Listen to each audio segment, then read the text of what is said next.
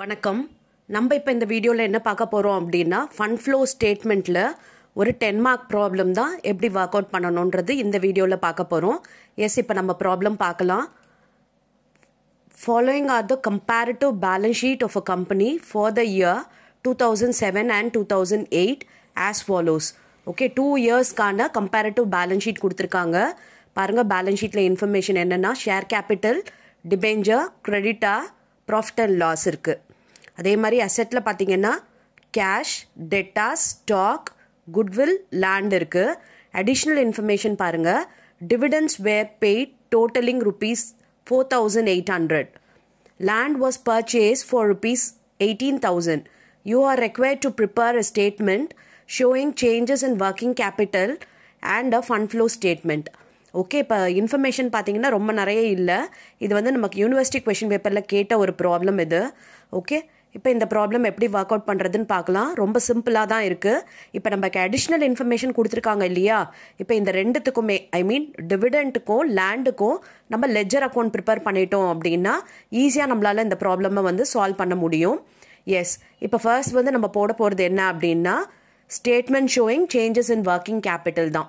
Okay, இப்போ இந்த working capital சேஞ்சஸை அசர்டைன் பண்ணுறதுக்கு நமக்கு என்ன தேவை அப்படின்னா கரண்ட் அசெட்ஸும் கரண்ட் லைபிலிட்டியும். இப்போ நம்ம ப்ராப்ளம் பொறுத்த வரைக்கும் கரண்ட் அசெட்டில் எது இருக்குன்னு பாருங்கள்.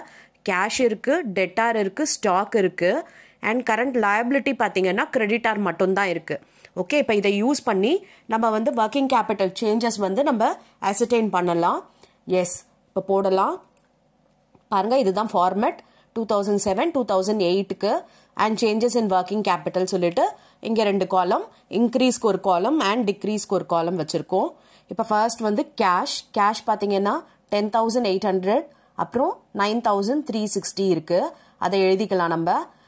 இப்போ பார்த்தீங்கன்னா இந்த கேஷில் என்ன ஆயிருக்குன்னா 2007லேருந்து 2008 இன்க்ரீஸ் ஆயிருக்கா இல்லை டிக்ரீஸ் ஆயிருக்கா அப்படின்னு பார்த்தீங்கன்னா டிக்ரீஸ் ஆயிருக்கு. பிகாஸ் இது 10,800 அண்ட் இது பார்த்தீங்கன்னா 9,360. ஓகே, அப்போ நம்ம டிக்ரீஸ் ஆச்சு இல்லையா? ஸோ நம்ம டிக்ரீஸ் காலமில் எவ்வளோ டிக்ரீஸ் அப்படின்றத போட்டுடலாம். அப்போ 10,800 மைனஸ் 9,360 போட்டோம்னா பாருங்கள் 1,440 வந்துருச்சு. அதே மாதிரி நெக்ஸ்ட் டெட்டாஸ் பார்க்கலாம். டெட்டாஸ் வந்து 17,880 இருக்கு அண்ட் 21,240 ஆயிடுச்சு. அப்போ இது இன்க்ரீஸ் ஆகுது. ஸோ நம்ம இன்க்ரீஸ் காலமில் எவ்வளோ இன்க்ரீஸ்ன்றதை போடலாம். பாருங்க, டெட்டார் பாருங்க 3,360 வந்து இன்க்ரீஸ் ஆயிருக்கு. ஸோ நம்ம இன்க்ரீஸ் காலமில் எழுதியாச்சு.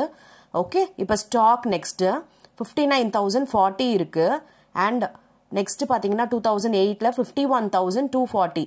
அப்போ இதுவும் டிக்ரீஸ் ஆயிருக்கு. எவ்வளோ டிக்ரீஸ் ஆயிருக்கு பார்த்தீங்கன்னா 7,800. ஸோ நம்ம டிக்ரீஸ் காலமில் எழுதியாச்சு. இப்போ இது 3 தான் நமக்கு வந்து கரண்ட் அசெட். ஓகே, நம்ம கரண்ட் அசெட்டை முடிச்சிட்டோம். ஸோ நம்ம இப்போ டோட்டல் போட்டுக்கலாம்.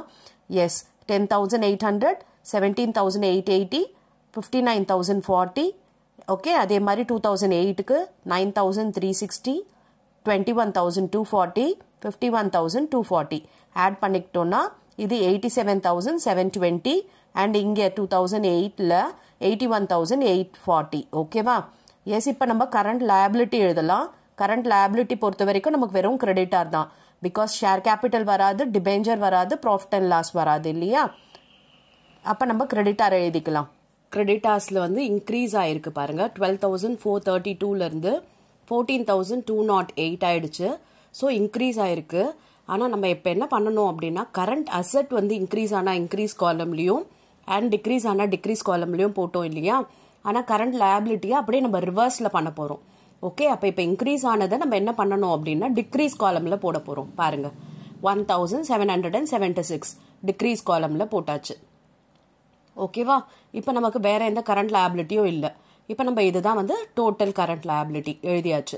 இப்போ நம்ம என்ன பண்ண போகிறோம்னா ஒர்க்கிங் கேபிட்டல் வந்து கண்டுபிடிக்க போகிறோம். ஒர்க்கிங் கேபிட்டல்ன்றது என்ன?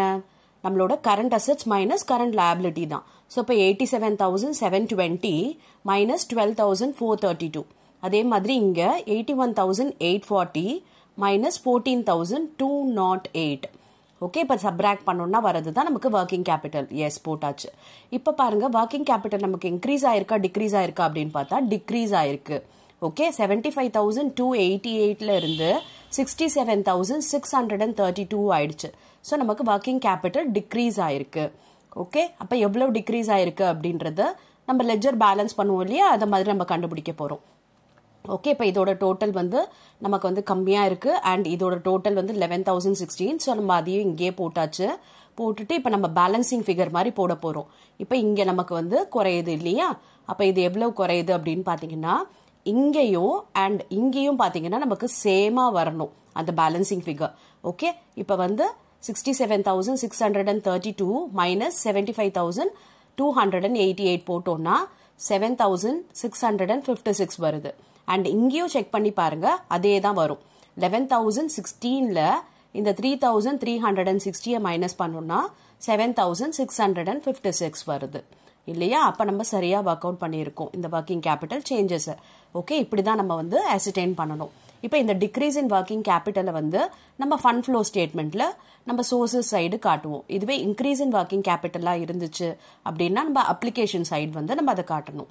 ஓகே, எஸ், இப்போ நம்ம வந்து ஒர்க்கிங் கேபிட்டல் சேஞ்சஸ் போட்டாச்சு. இப்போ நெக்ஸ்ட் என்ன பண்ணணும் அப்படின்னா இதுக்கு தேவையான லெட்ஜர் ப்ரிப்பேர் பண்ணணும். ஐ மீன் டிவிடெண்ட்டுக்கும் லேண்டுக்கும் நம்ம லெட்ஜர் ப்ரிப்பேர் பண்ணிடலாம். ஓகே, இப்போ டிவிடெண்ட் பார்த்தீங்கன்னா நமக்கு இங்கே ப்ராப்ளமில் எதுவுமே இல்லை. டிவிடெண்ட் இருந்துச்சு அப்படின்னா ஓப்பனிங் பேலன்ஸ் ஆஃப் டிவிடெண்ட்டை வந்து நம்ம லயபிலிட்டி இல்லையா கிரெடிட் சைடு போடுவோம் அண்ட் க்ளோசிங் பேலன்ஸை வந்து டெபிட்டில் போடுவோம். பட் இப்போ எதுவுமே இல்லை, ஜஸ்ட் இந்த 4,800 மட்டும்தான் டிவிடெண்ட் பெய்டுன்னு சொல்லியிருக்காங்க இல்லையா. ஸோ நம்ம இதை எப்படி போடணும் அப்படின்னு பார்த்தீங்கன்னா டிவிடெண்ட் பெய்டு தான் நமக்கு கரண்ட் இயர் ப்ரொவிஷன், அதை கரண்ட் இயர் பே பண்ணிட்டாங்க அப்படின்னு அர்த்தம். ஓகே, அப்போ வந்து நம்ம பாருங்க பை ப்ராஃபிட் அண்ட் லாஸ் அப்படின்னு சொல்லிட்டு 4,800 இங்கேயும் அண்ட் இது வந்து நமக்கு எங்கே போடுவோம் அப்படின்னா அட்ஜஸ்டட் P&L காட்டணும். அண்ட் நெக்ஸ்ட் இந்த டிவிடெண்ட் பெய்டு 4,800 இங்கேயும் நம்ம போடுறோம் அதே அமௌண்ட்டை. அண்ட் இதை பார்த்தீங்கன்னா நம்ம பெய்டு அப்படின்னு சொல்லிட்டு ஃபண்ட் ஃப்ளோ ஸ்டேட்மெண்ட்டில் காட்டணும். புரிஞ்சுச்சா? இந்த 4,800 தான் நம்ம அட்ஜஸ்டட் P&Lலையும் காட்ட போகிறோம் அண்ட் இந்த 4,800 தான் நம்ம ஃபண்ட் ஃப்ளோ ஸ்டேட்மெண்ட்லையும் காட்ட போகிறோம். Okay, S. இப்போ நெக்ஸ்ட் பார்த்தீங்கன்னா லேண்ட் அக்கௌண்ட் ப்ரிப்பேர் பண்ணணும். ஓப்பனிங் பேலன்ஸ் ஆஃப் லேண்ட் பார்த்தீங்கன்னா 24,000. ஓகே, அதை போட்டாச்சு டெபிட் பேலன்ஸ், ஏன்னா அசெட் இல்லையா, அதனால டெபிட்ல வந்து பேலன்ஸ் ப்ராட் டவுன் 24,000 போட்டாச்சு. அண்ட் நெக்ஸ்ட் பாருங்க லேண்ட் வந்து பர்ச்சேஸ் பண்ணியிருக்காங்க. பர்ச்சேஸ் பண்ணாங்கன்னா அதுக்கு வந்து எங்கே என்ட்ரி அப்படின்னு பார்த்தீங்கன்னா land account debtor to bank இல்லையா. இப்போ நம்ம வந்து க்ளோசிங் பேலன்ஸ் ஆஃப் லேண்ட் போட்டுடலாம். க்ளோசிங் பேலன்ஸ் ஆஃப் லேண்ட் வந்து நமக்கு கிரெடிட்ல போடுவோம் 36,000, அது போட்டாச்சு. அண்ட் நெக்ஸ்ட் பார்த்தீங்கன்னா லேண்ட் வாஸ் பர்ச்சேஸ்டுன்னு சொல்லியிருக்காங்க. அப்போ நமக்கு எங்கே வரும் அப்படின்னா டெபிட்ல பேங்க்னு சொல்லிட்டு இந்த 18,000 போட போகிறோம். எஸ், போட்டுட்டோம். இப்போ பாருங்க பேலன்ஸ் பண்ண வேண்டியது தான், ஏன்னா லேண்டை பொறுத்த வரைக்கும் வேற எந்த இன்ஃபர்மேஷனும் இல்லை. 24,000 பிளஸ் 18,000 எவ்வளவு அப்படின்னு பார்த்தீங்கன்னா 42,000. ஓகே, அண்ட் இங்கே பார்த்தீங்கன்னா 36,000 இருக்கு. இதுவே வேற ஏதாவது அசெட்டா இருந்துச்சு அப்படின்னா நம்மளோட பேலன்சிங் ஃபிகரை நம்ம என்ன சொல்லலாம், டெப்ரிசியேஷன் சொல்லுவோம். ஃபார் எக்ஸாம்பிள் பில்டிங்கா இருக்கு, மிஷினரியா இருக்கு, பிளான்டா இருக்கு அப்படின்னா நம்ம அதை டெப்ரிசியேஷன் சொல்லுவோம். லேண்டுக்கு பார்த்தீங்கன்னா ஒன்லி அப்ரிசியேஷன், டெப்ரிசியேஷன் கிடையாது. ஆனால் நமக்கு இப்போ பேலன்சிங் ஃபிகர் வந்து கிரெடிட்ல வருது. அப்போ நம்ம அதை என்ன கால் பண்ண போறோம் அப்படின்னு பார்த்தீங்கன்னா சேல்னு சொல்ல போறோம். ஓகே, பிகாஸ் இங்கே 36,000 தான் இருக்கு, டோட்டல் பார்த்தீங்கன்னா 42,000. அப்போ இங்கே ஒரு பேலன்சிங் ஃபிகர் 6,000 rupees. அது என்னன்னா சேல் ஆஃப் லேண்ட். ஓகே, பாருங்க சேல்னு சொல்லிட்டு 6,000. இந்த சேல் வந்து நமக்கு எங்க போடுவோம் அப்படின்னா சோர்சஸ் சைடு போடுவோம் ஃபண்ட் ஃப்ளோ ஸ்டேட்மெண்ட்ல. எஸ், இப்போ நம்ம அட்ஜஸ்ட்மெண்ட்ல கொடுத்திருந்த ரெண்டுத்துக்கும் நம்ம லெட்ஜர் ப்ரிப்பேர் பண்ணிட்டோம். இப்போ நெக்ஸ்ட் நம்ம ப்ரிப்பேர் பண்ண வேண்டியது என்னன்னா adjusted profit and loss account prepare பண்ணணும். ஓகே, எஸ், பாருங்க அட்ஜஸ்டட் ப்ராஃபிட் அண்ட் லாஸ்ல முதல்ல பேலன்ஸ் ப்ராட் டவுன் எவ்வளவு பாருங்க, ப்ராஃபிட் அண்ட் லாஸ்ல 12,888 அதை போட்டுட்டோம். அதுக்கப்புறம் நமக்கு வந்து டெபிட்ல வேற என்னென்னலாம் வரும் அப்படின்னு பார்த்தீங்கன்னா டிவிடெண்ட் பார்த்தோம் இல்லையா, இந்த 4,800 கரண்ட் இயர் ப்ரொவிஷனாகவும் நம்ம போடணும், அதையும் போட்டாச்சு. அதுக்கப்புறம் பார்த்தீங்கன்னா இங்கே அசெட்ல வேற என்ன இருக்கு அப்படின்னு பார்த்தீங்கன்னா குட்வில் ரிட்டர்ன் ஆஃப் இருக்கு. பிகாஸ் குட்வில் வந்து 2007ல 12,000 இருக்கு அண்ட் 2008ல பார்த்தீங்கன்னா 6,000 தான் இருக்கு. அப்போ வந்து குட்வில் வந்து ரிட்டர்ன் ஆஃப் ஒரு 6,000. ஸோ நம்ம அதை வந்து இங்கே காட்ட போறோம். எஸ், போட்டாச்சு. இப்போ க்ளோசிங் பேலன்ஸ் போட வேண்டியது தான், வேற எந்த இன்ஃபர்மேஷனும் நமக்கு இந்த அட்ஜஸ்டட் ப்ராஃபிட் அண்ட் லாஸ்ல கிடையாது. க்ளோசிங் பார்த்தீங்கன்னா 13,632. எஸ், அதை போட்டுக்கலாம். ஓகே, எஸ், இப்போ நம்ம வந்து பேலன்சிங் ஃபிகர் வந்து டெபிட்ல வந்துச்சு அப்படின்னா நமக்கு ஃபண்ட் அவுட்ஃப்ளோ ஃப்ரம் ஆப்ரேஷன், இதுவே கிரெடிட்ல வந்துச்சு அப்படின்னா ஃபண்ட் ஃப்ரம் ஆப்ரேஷன். இப்போ பார்த்தீங்கன்னா நமக்கு வந்து கிரெடிட்ல தான் வருது. ஸோ இது ஃபண்ட்ஸ் ஃப்ரம் ஆப்ரேஷன் எவ்வளவு அப்படின்னு பார்த்தீங்கன்னா 24,432லேருந்து இந்த 12,888 மைனஸ் பண்ணோம் அப்படின்னா 11,544. இதுதான் நமக்கு ஃபண்ட்ஸ் ஃப்ரம் ஆப்ரேஷன். இந்த ஃபண்ட்ஸ் ஃப்ரம் ஆப்ரேஷன் வந்து நம்ம சோர்சஸில் காட்டுவோம். ஓகே, எஸ், முடிச்சிட்டோம் நம்ம இப்போ எல்லாமே. இப்போ நெக்ஸ்ட்டு நம்ம டிக்ரீஸ் இன் ஒர்க்கிங் கேபிட்டல் கண்டுபிடிச்சோமா, அதை எழுதி வச்சாச்சு. அண்ட் ஃபண்ட் ஃப்ரம் ஆப்ரேஷன் கண்டுபிடிச்சோமா, அதையும் எழுதியாச்சு.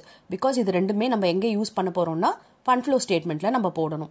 அதுக்காக இதை நோட் பண்ணி வச்சுருக்கோம். எஸ், ஃபண்ட் ஃப்ளோ ஸ்டேட்மெண்ட்டில் பாருங்கள், இது சோர்சஸ் ஆஃப் ஃபண்ட்ஸ் அண்ட் இது application of fund.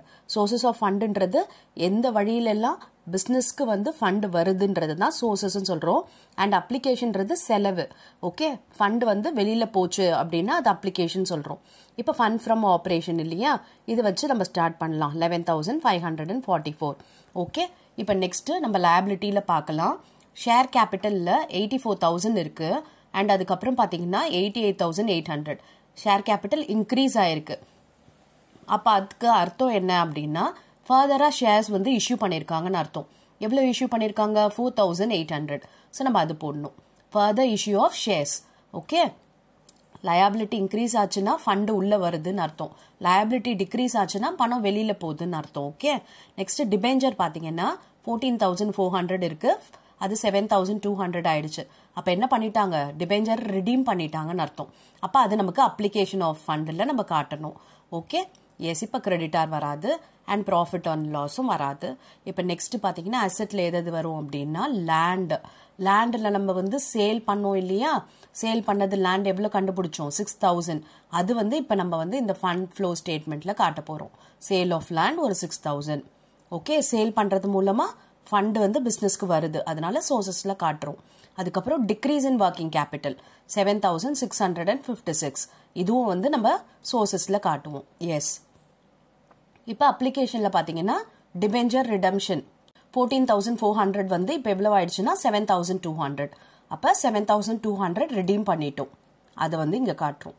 Okay, repay பண்ணிட்டோம் டிபெஞ்சர் ஹோல்டர்ஸ்க்கு. சரியா? அப்புறம் பர்ச்சேஸ் ஆஃப் லேண்ட் இருந்தது இல்லையா, லேண்ட் எவ்வளோ பர்ச்சேஸ் பண்ணோம் பாருங்க, அட்ஜஸ்ட்மெண்ட்டில் கொடுத்துருக்காங்க 18,000 பர்ச்சேஸ் ஆஃப் லேண்ட். ஓகே, வேற என்ன வரும் அப்படின்னு பார்த்தீங்கன்னா டிவிடெண்ட் பேமெண்ட் ஒரு 4,800. அது பே பண்ணுறோம் இல்லையா, அப்போ அப்ளிகேஷன் பணம் வெளியில் போகுது. ஸோ 4,800. இப்போ டோட்டல் பண்ணி பாருங்க, ரெண்டு சைடும் ஈக்குவலாக வரும். எப்படி பேலன்ஸ் ஷீட் நமக்கு டேலி ஆகுமோ அதே மாதிரி இந்த சோர்ஸஸும் அப்ளிகேஷனும் டேலி ஆகிடும். 11,544 + 4,800 + 6,000 + 7,656. ஓகே, இதெல்லாத்தையும் ஆட் பண்ணோம்னா 30,000 வருது. அண்ட் இங்கே பார்த்தீங்கன்னா 7,200, 18,000, 4,800, இதுவும் 30,000. எஸ், இப்போ நமக்கு கரெக்டாக ஆயிடுச்சு ஃபண்ட் ஃப்ளோ ஸ்டேட்மெண்ட், ரெண்டு சைடும் ஒரே டோட்டல். ஓகேவா? இப்படி தான் ஃபண்ட் ஃப்ளோ ஸ்டேட்மெண்ட் வந்து ப்ரிப்பேர் பண்ணணும். எஸ், இப்போ உங்களுக்கு புரிஞ்சுது இல்லையா? ஸோ நான் உங்களுக்கு ப்ராக்டிஸ்க்காக இதே மாதிரி மாடலில் ஒரு ப்ராப்ளம் கொடுத்துருக்கேன். இந்த ப்ராப்ளமை ஒர்க் அவுட் பண்ணுங்க அண்ட் கமெண்ட்டில் ஆன்சர் பண்ணுங்க. I'll check your answer. Thank you for your patient listening.